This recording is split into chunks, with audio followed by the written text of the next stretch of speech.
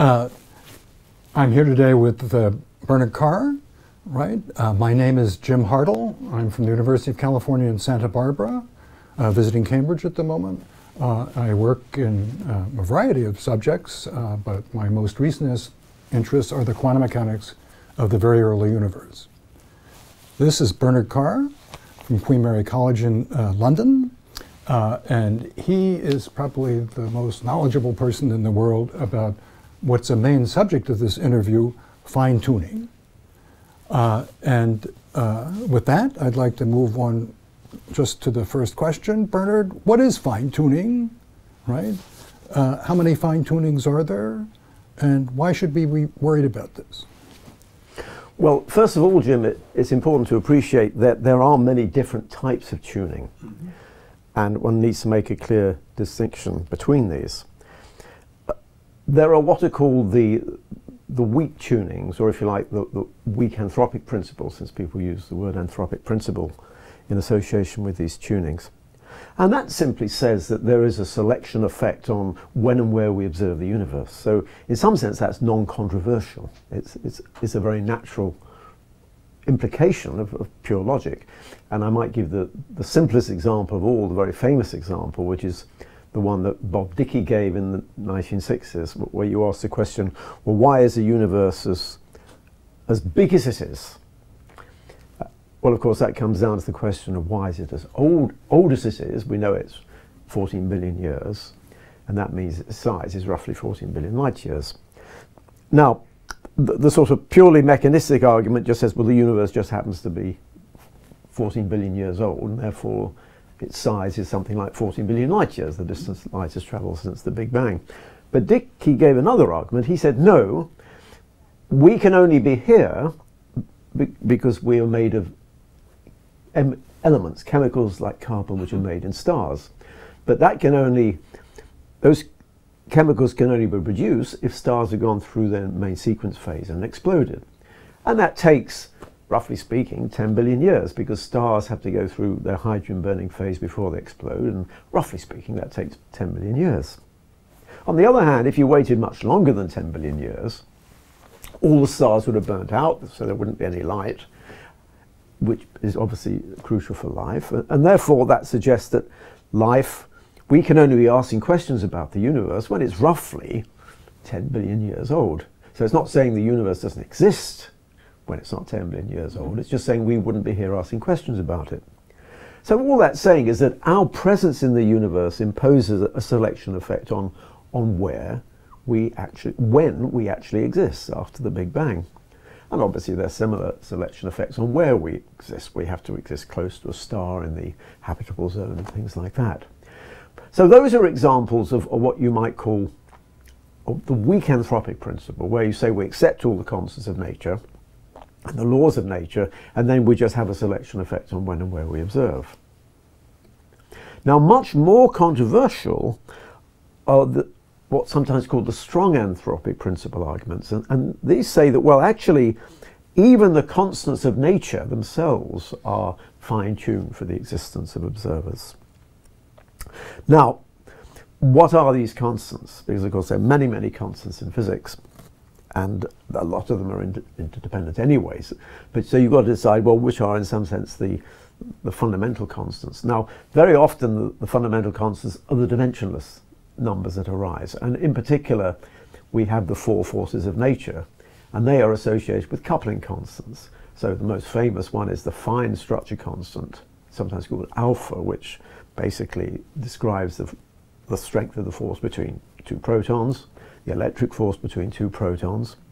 But then there's the gravitational force, and that's described by a gravitational fine structure constant, sometimes called alpha G, and that's tiny. I mean, that's roughly 10 to the minus power 40, where alpha is just 1 over 137, 10 to the minus 2. And so the gravitational force between two protons is far, far less than the electric force, but of course we know on a large scale objects are electrically neutral, which is why gravity dominates on the large scale. But then there's the weak fine structure constant, which is sometimes called alpha W, and that's got a value of something like 10 to the minus 10. And then there's the strong coupling constant, which is alpha S, and which is something like 10. So these are your 4 fundamental coupling constants which describe the 4 forces of nature. Now, of course, one would like to think your final theory of physics is going to explain what those coupling constants are, but actually our current fundamental theory doesn't tell you what those values are. They're sort of put into the theory as an assumption. But what is surprising is that there are relationships, fine tunings between these constants, which are required in order that we should be here. Now, when I say required for us to be here, what I mean by that is that you need to have interesting chemistry, you need to have stars, and you need to have galaxies. And in some sense, those conditions seem to require these unexplained constants. Now, I'll just give you a simple example.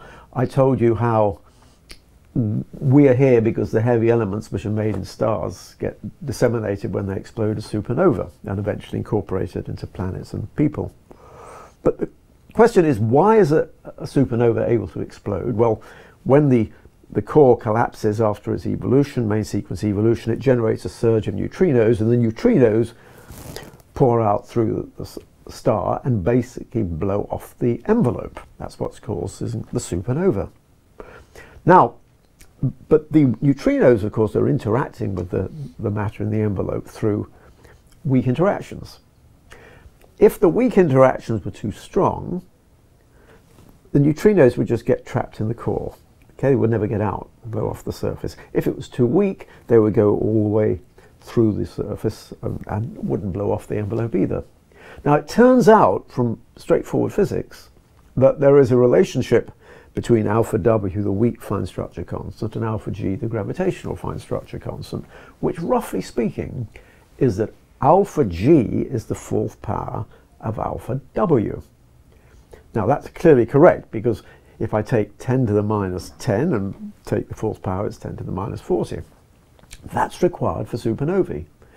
And there's no doubt that relationship is required for supernovae, but the point is nothing explains why that relationship should be true. In other words, there's no theory of fundamental physics which says alpha G is the 4th power of alpha W. There's another famous relationship, even more striking, between the gravitational fine structure constants and the electric fine structure constant, which is alpha G is the 20th power of alpha. Now again, alpha is 10 to the minus 2 to the, so if I take the 20th power of alpha, I get 10 to the minus 40. Now, again, that relationship is not predicted, but it is required. Now, it's required because in some sense, which is a bit technical, you need that relationship in order to have what are called radiative stars and convective stars. And it's the radiative stars which become supernova and the convective stars which are associated with planets. So it's quite a technical argument. It goes back to Brandon Carter. But the point is there is that relationship between those two constants which are required in order that we can have radiative and convective stars. And then there are relationships between the strong coupling constant and the electric coupling constant, which are required in order to have interesting chemistry. Obviously a nucleus represents a sort of balance between electric forces and the strong forces. And if just a small increase in the strong force would mean that you wouldn't have basically everything would go into deuterons at the Big Bang and things like that, and we wouldn't have hydrogen, which gives long-range stars. If alpha was a little bit smaller, then you wouldn't have chemistry at all. If alpha S, the strong force, was a little bit weaker, you wouldn't have chemistry at all. So those are just some examples of why you need to have these fine tunings, which can often be sort of expressed analytically, in order for us to be here. Now, there are other parameters as well. There are cosmological parameters. There's things like the photon to baryon ratio. There's the amplitude of the fluctuations which eventually give rise to galaxies, the number of spatial dimensions, the number of time dimensions, and most famous of all, of course, is the cosmological constant, which maybe we will talk about separately because that would be a big discussion in itself. But the main point I'm trying to make is that there are these relationships between the various constants of nature, in particular the coupling constants, but also other cosmological constants, which are simply not explained by normal physics. So normal physics has done a wonderful job in explaining, you know, the huge variety of structures which exist in the universe, from the microscopic scale to the macroscopic scale, and it's explained the history of the Big Bang and things like that. But it doesn't explain these fine tunings.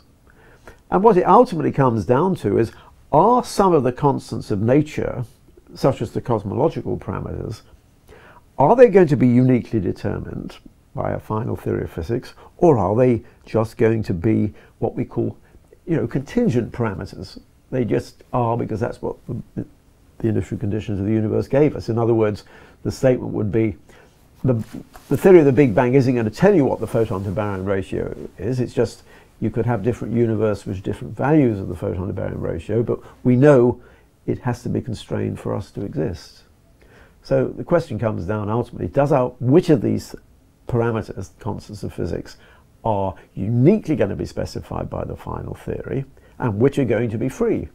And we just don't know the answer to that question a priori. All we can say is that current physics has not predicted these values uniquely.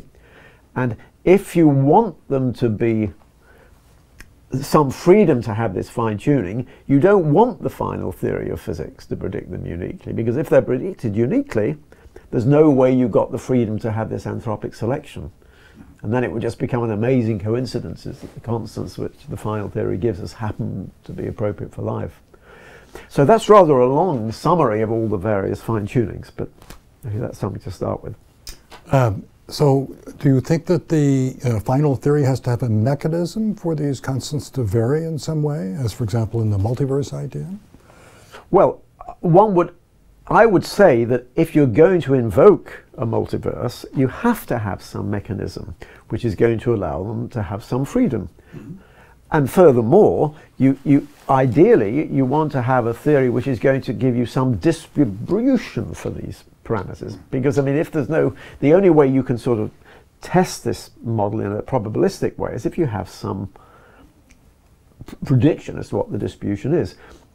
I mean, let's take a very simple example. Let's take the cosmological constant. Mm-hmm. Now, I didn't talk about the cosmological constant tuning because it's such a big topic, but it is the most striking tuning of all. And as you know, the most natural value for the cosmological constant will be the Planck density. Mm-hmm. The actual value of the cosmological constant, which we've known for 20 years, is causing the universe to accelerate. The actual value of the cosmological constant is less than the natural value by a factor of 10 to the 120, which is why you've got this amazing fine-tuning. Now, of course, in the old days, one used to say, well, our final theory of physics will make lambda exactly 0, which would have been nice if you had a theory, because you wouldn't have anything to explain. The fact that lambda is not exactly 0, but is nevertheless tiny compared to the natural value, is a huge mystery, because not only have you got to explain why it's so small, you've got to explain why at the present epoch its value is just comparable to the matter density, which in general would only happen at one particular epoch, you know, because they scale with time in a different way. So there's sort of two fine-tunings in some sense. Now, as you know, one explanation for that was the explanation given by Weinberg, where he says, well, if we've got, if you like, a multiverse with a range of values of lambda, then if lambda was too big, we wouldn't make galaxies. And so he had a nice argument, a very famous argument, which says that, well, if our final theory is going to give a huge range of values of lambda, going all the way, if you like, from plus to minus 10 to the power 120, compared to what we've got, then there will naturally be an anthropic fine-tuning, because if lambda was too big, there would be no galaxies, and if there were no galaxies, there would be no people. And so that's an example of an anthropic argument. And this, remember, was made before they actually detected the acceleration of the universe. So it was, in a sense, an anthropic prediction. And in fact, I think I heard Weinberg once say that he only got the paper accepted for publication because he said here was a possible way of disproving the anthropic principle. But actually, of course, in the end, it turned out to be a beautiful prediction, which was, roughly speaking, confirmed. But the point is, though, that this model is all based on the assumption that your final theory of quantum gravity, whatever it is, or your final theory, is going to allow you to have a wide distribution. And of course, we have no idea what that distribution would be. I mean, the most natural assumption is that the distribution of lambda would have a uniform distribution all the way from plus to minus the Planck density. But of course, there's no reason for that. It might have some bumps in it. But one at least has to assume it's going to be relatively smooth over the range, which includes the actual value. I mean, what would be very unnatural would be to say that it just happens that the prediction is going to be that lambda is going to have a peak. The distribution, the probability distribution, will have a peak just at the value we've got. To me, that would be very unnatural, because that's what we're actually trying to explain. And so I would say that, to answer your question, it's crucial that whatever the theory is, it has to produce a distribution. Does that mean it's crucial to have a multiverse of some kind? Well, then the question is the only way to have a distribution of a constant to have lots of different universes? And for different universes, could you clarify what that means? The point is there are different models of the multiverse here. So in some sense, one has to explain what one means by a multiverse. You know, the simplest type of multiverse simply says that we know that we only observe out to the horizon, particle horizon, which is roughly speaking 14 billion light years. Actually, it's 3 times that, isn't it? It's 40 billion light years, but roughly speaking, it's of order the light travel time from the Big Bang. We know the universe doesn't end there, so we know there are patches, there are other Hubble volumes beyond our horizon. So that's indisputable. On the other hand, it's not clear why those patches would be any different from us in terms of the values of the constants. So we do have to have some model in which the constants, such as the cosmological constant, are going to vary. Now, that does, of course, happen naturally in the inflationary scenario, because in the inflationary scenario, you can get different bubbles in which the constants, including the cosmological constant, may naturally vary. And then our observable patch just happens to be a small part of a bubble. Mm-hmm. And that you might even want to invoke the string landscape scenario, which comes out of string theory, which says that these bubbles each correspond to different vacuum states, which have different values of the cosmological constant. So that's a particular example of a scenario which comes from string theory, which says, yes, we do naturally produce a multiverse in the sense that the different bubbles, and those different bubbles have different values of the cosmological constant. And maybe, if they have different values of the cosmological constant, they'll also have different values of the other constants as well, the coupling constants. We don't really know that, because we don't have a very good theory which relates all these different constants, but at least there would be a hope that each of these bubbles would have different values of the constants. But if you ask, of course, there are different versions of the multiverse scenario. They're not, the inflation isn't the only one. You can have you have the brain picture, where you think of our universe as a brain in a higher dimensional bulk, and then people say, well, maybe we can have lots of brains, and there's another version. And I suppose you might in principle have different values of lambda in the brains. Or you could simply have cyclic models. You know, there are cyclic models where the universe expands and recollapses and many cycles, and maybe the constants and even the cosmological constant gets changed in every bounce. So that would be another scenario. So I don't think one would say that you uniquely have to invoke inflation, but that's a nice way of doing it. But I would say in general, the most natural way of interpreting these fine-tunings is to say that you do have different universes which correspond to different bubbles in inflation, but different interpretations in other scenarios, so that you can have a selection effect. Because once you've got this collection of this ensemble of different universes or different bubbles, you simply say, well, we necessarily exist in one of the bubbles where life can arise.